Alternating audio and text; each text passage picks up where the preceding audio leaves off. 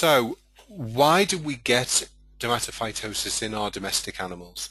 There are a few factors that we've got to think about when we're looking at why does a cat or a dog develop dermatophytosis in the first place. We know that host status comes into it. So the situation of the dog or cat, certainly in cats, is there any FELV or FIV status? Is it on any medication like steroid that may lower its immunity and make it more prone to picking up infection? Host immunity to dermatophytosis is also important. And we know that certain individuals, certain breeds are much more prone to dermatophytosis than others, and we'll talk about that in more detail as we go through the webinar. Of course, the actual dose of organism is important. You know, 1 or 2 spores a cat or a dog may cope with. Larger numbers may cause problems. And then, of course, we know that in warmer environments, we see a lot more dermatophytosis than in colder environments as well. So it can depend on humidity, on, as they say, occlusive conditions. So if hair is stuck all together, if there's humid areas on the body, then that's probably more prone to getting dermatophytosis as well.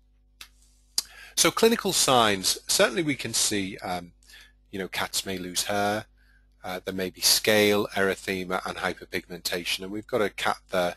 This picture is courtesy of David Bentley.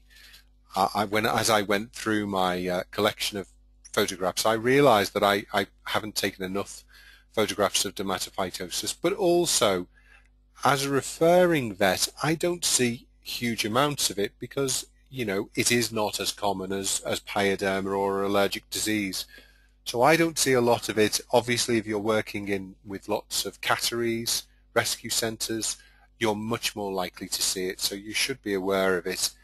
You want to always, you know, be looking for the symptoms and then obviously doing the relevant tests. The dog on the bottom was a dog that I saw that had trichophyton mentagrophytes and was probably caught. This was a dog that went down holes ratting, had probably been caught from, you know, a wild species.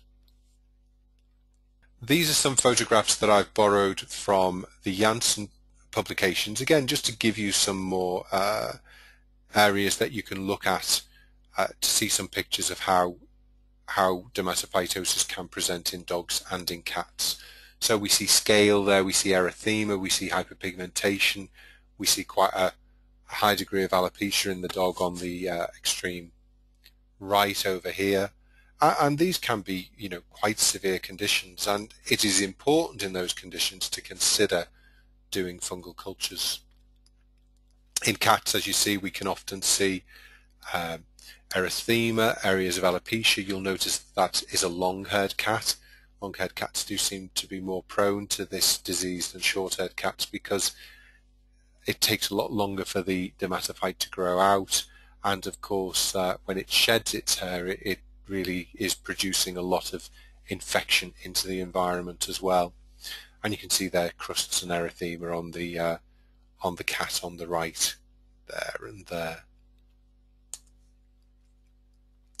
Classic round lesions, as we said, are actually quite rare, and you'll notice I think this is a Sphinx cat, so it is naturally bald, but it is always a good idea to clip these cats so that you can see the lesions more, and of course at the same time you're reducing the infective load of hair that's affecting both the cat and the environment.